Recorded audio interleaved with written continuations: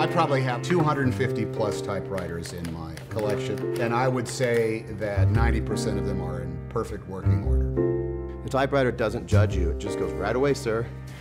Right away, sir, however you want it to be. There's a tactile satisfaction in it that's, I think, part of our humanity. Individually, I think we are a culture, but the big picture of the culture doesn't make any sense to me. Herb's got a dream that people are going to come back to typewriters. I think he thinks this is somewhat of a wave of the future, and he's willing to spend his last dime. When I take the typewriters apart, I see people, I see us in them. I was having this rebellious moment, this feeling of being sick of the digital world, how intrusive it is. I went to my typewriter and wrote down a manifesto. We assert our right to resist the paradigm, to rebel against the information regime, to escape the data stream. We strike a blow for self-reliance, privacy, and coherence. This is our first type in. This place hasn't been bumping like this in a while.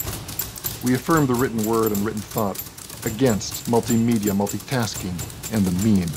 We choose the real over representation, the physical over the digital, the self-sufficient over the efficient.